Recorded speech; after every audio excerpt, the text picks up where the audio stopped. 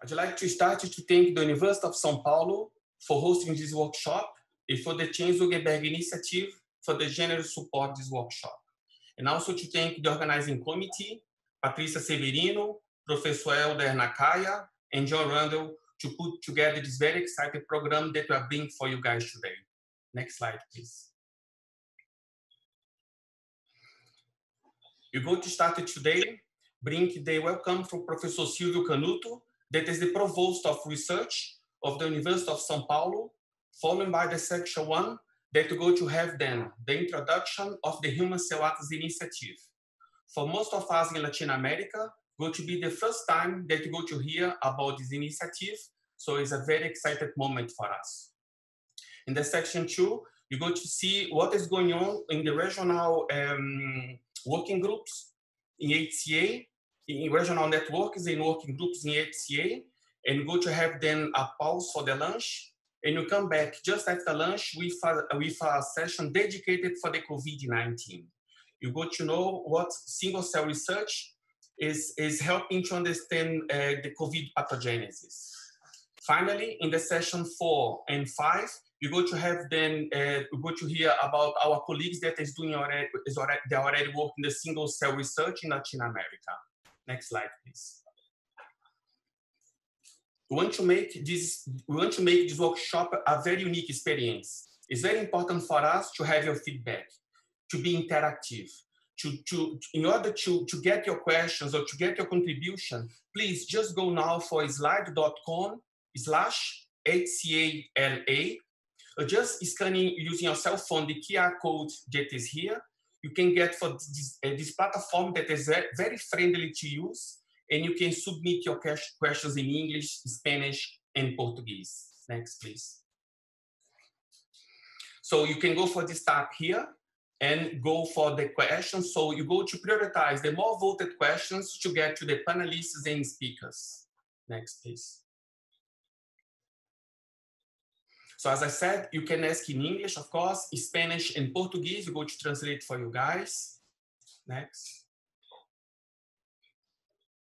And something else that you are providing today, so you can listen to the whole workshop in Spanish if you will. Just go for this link here and get the workshop in Spanish. Next, please.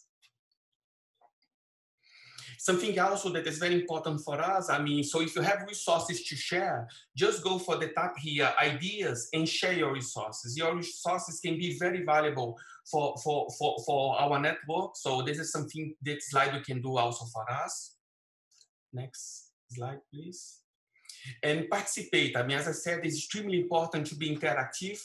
You want to know, you can participate on the polls in questions like this. So how did you hear about Latin America workshop? So let's see how many people is already on the platform. So here we have more for a colleague, for a friend. So see, you have already more than 100 people already connected. So this is very good. You see already people participating in that. So this is very good. As you see, it's a very friendly platform to use. So please help us to improve this workshop even better for you guys. So it's great. You can see there. So people participate. So it's extremely important for us to have your feedback. Yeah, it was great. It's really working. Yes, great. Fantastic. Fantastic. Fantastic. See, it's pretty much more, maybe something from Latin America, from a colleague or a friend. I don't know if there's a tendency for the other workshops, but it's very nice to have this real time. So it's wonderful too. Maybe you can go for the next question. And we want to know if this is the first HCA event that you participated. So let's see. Wow, 79. So this is great. So have the numbers raising there. So this is great. So please send this link for your colleagues. Share this link that you have there with your people in your university, and give them the chance, to see this wonderful workshop that we have to present for you guys today. So wonderful. 120 people already. So wow, this is fantastic. Fantastic. Let's break all the records, guys, today. And something else that you want to know, I mean, so what you want to get out from this workshop today? You are looking for a collaboration, knowledge, so network. So let's see what people is writing there. I expect to have something coming related maybe with disease or something that you see specific for Latin America. So it's fantastic, fantastic, fantastic.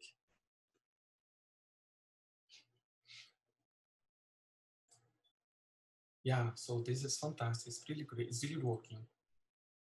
Wonderful.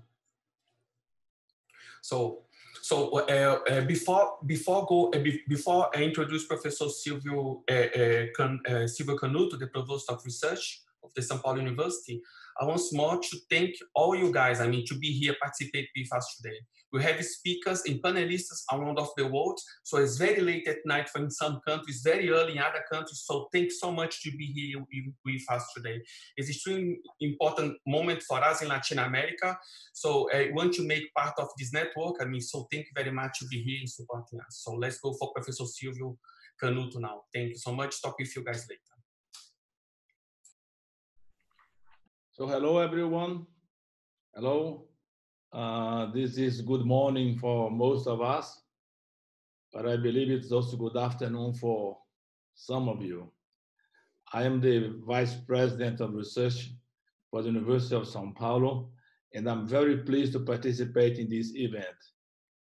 It's my understanding that this is a rather important meeting that we should be all aware and have made some effort to contribute to the HCA. I have sent a recorded video with my welcome remarks. So perhaps I should ask you now to present the video that I have already sent before. I'd like to start by saying that it's both a great pleasure and certainly an honor to address all of you at this welcome talk. A great pleasure because this is the outcome of 1 year effort to include Latin America in this important international commitment. And also because it is with a great pride that we see the University of São Paulo acting as an open window for the continent, reach important scientists, and expanding the reach of friends and collaborators. And this is an honor to see that we are part of the Human Cell Atlas project. The HCA aiming to elaborate comprehensive reference maps of all human cells as a basis for understanding fundamental human biological processes, and as such, diagnosing, monitoring, and treating diseases points to an outstanding scientific endeavor. The human cells that are the fundamental and basic unities of life.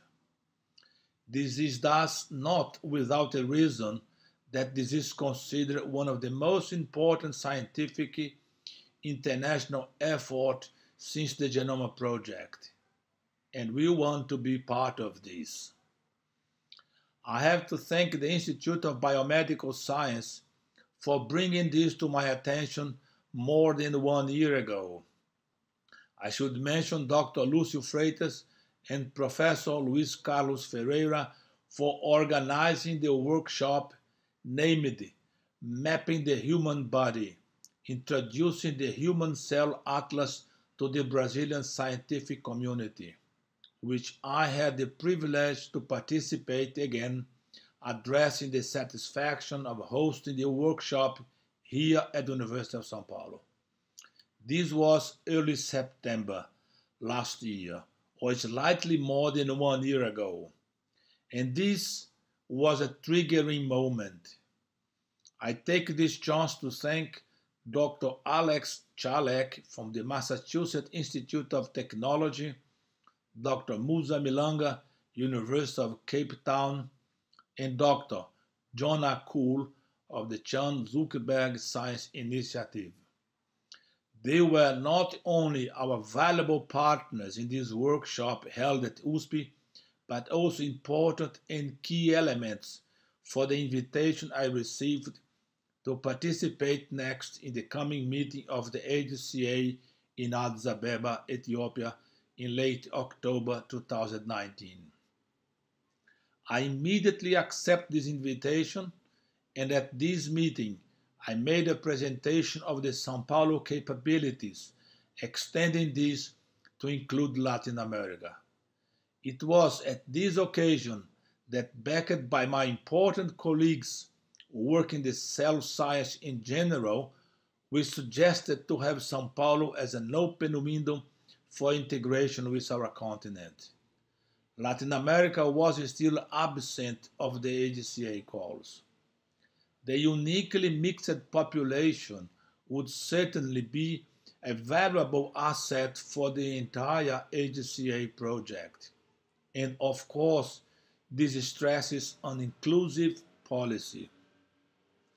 In line with the aims of the HCA project, we can bring together experts in biology, medicine, genomics, technology development, and computation, including here data analysis, software engineering, and visualization. We support and promote open science, equity policies, and we, the University of São Paulo, are members of the Planetary Health Alliance. In fact, we are organizing this next April the 4th International Meeting of the Planetary Health Alliance. After Harvard, Edinburgh, and Stanford, the next and 4th meeting will take place at USP next year. We believe in science for the good of the society. Science is the answer and the most important tool to fight against diseases, whether it's local or pandemic. Science should be integrated with the interests of promoting better population standards, improving health, spreading education for all, and ultimately looking for a better world. One should struggle for decreasing social inequalities and respecting different ethnics and their cultural values. Science means systematic knowledge, and as such, it is the most effective light against darkness. Science is the basic and strongest pillar to hold modern society. The lack of science is efficient only to promote poverty, social injustice, and superstition. Before concluding, I recognize that many of us are involved in this effort and in the organization of the Human Cell Atlas Latin America and in this event in particular. I mentioned Dr. Lucio Freitas, Dr. Patricia Severino, Dr. Elder Nakaya, and Dr. John Rundell, and in their names, I respectfully want to salute and thank all those members that are strongly involved and very dedicated working to accomplish these important scientific goals. On behalf of the University of São Paulo, I want to congratulate all of you. Thank you very much. So, thank you for your attention, and I conclude now my talk. Thank you.